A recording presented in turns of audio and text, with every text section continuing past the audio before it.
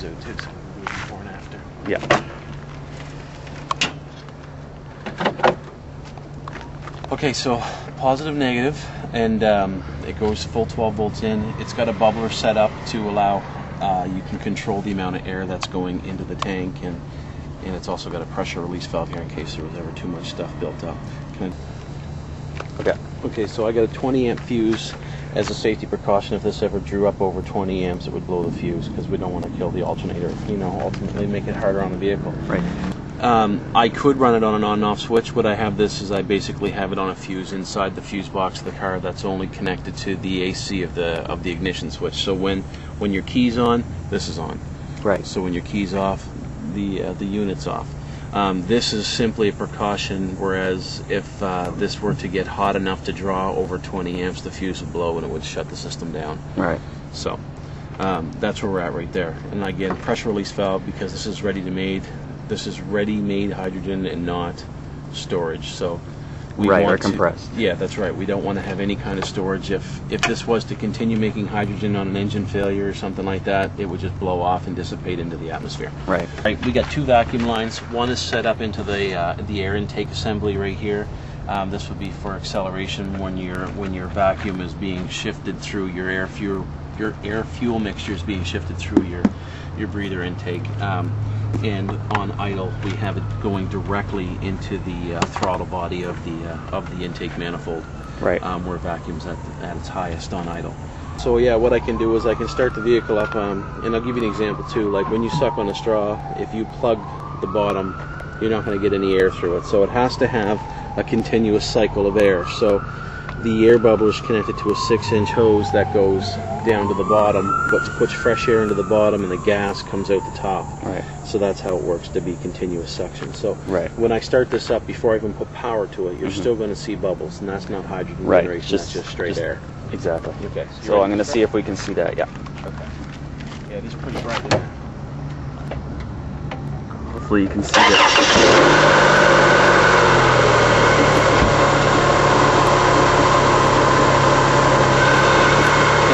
I can control the amount of bubbles by the myself. You can see the bubbles start to fade off there. I can turn it right down by tightening the bubble screw up at all and not letting hardly any air in at all. Right, yeah. So. Right. So that's strictly air running off the back of the engine in a continuous loop. Yeah. So are you ready to do fly power? Yeah. So now we're going to put the fuse in. We're going to complete the circuit for the 12 volts to go through the positive and negative electrodes, which should generate plenty of hydrogen gas. And you should start to see gas production off the hatch right now. Yeah. And now, hopefully you can see that, but you should be able to see the whitish colored gas, I guess.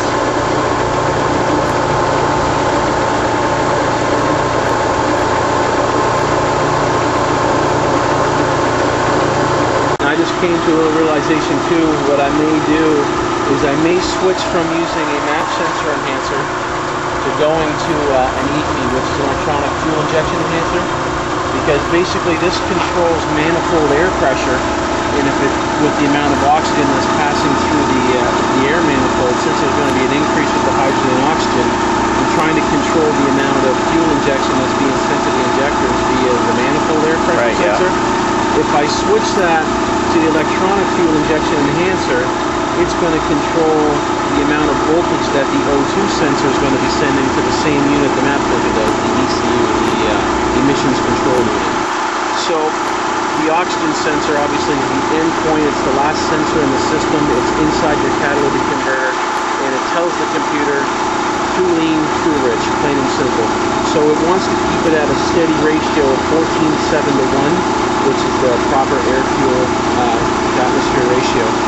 So I think I may have better luck running with an O2 sensor enhancer rather than a map sensor enhancer in regards to controlling the amount of fuel that the injectors are receiving from the ECU. That's a good idea. Yeah, so that was a pretty frustrating venture, although I'm sure I could get it. It's just, and I may end up running both, who knows. Yep. We've got a city and a highway section here, so once we have the map sensor enhancer working properly, two potentiometers are going to control the amount of fuel injection that your ECU is getting based on the signal from the map sensor enhancer. Again, it's going to read a lot more oxygen inside the intake manifold because of the hydrogen generation. So it's by design going to tell the ECU that it's too lean and to send more gas. So we're trying to avoid that by taking away some of the voltage that it would say through some resistors and a potentiometer. Now this is set up, but right now the capacitors or the resistors are not resisting back any of the electricity that's coming through this. So right now when I flick the switch to turn it on, it's basically leaning the car out so much that it stalls the engine. Yeah. So that's where we are right now. Just I'm going to have to redo the resistors on the inside, put some stronger resistors that can withstand that 12 volts coming through, and then be able to play with it that way. Yeah. So that's basically, it's in operation, it's just not working. It's just not being used at the moment just because of the resistors that need to be changed. Yeah.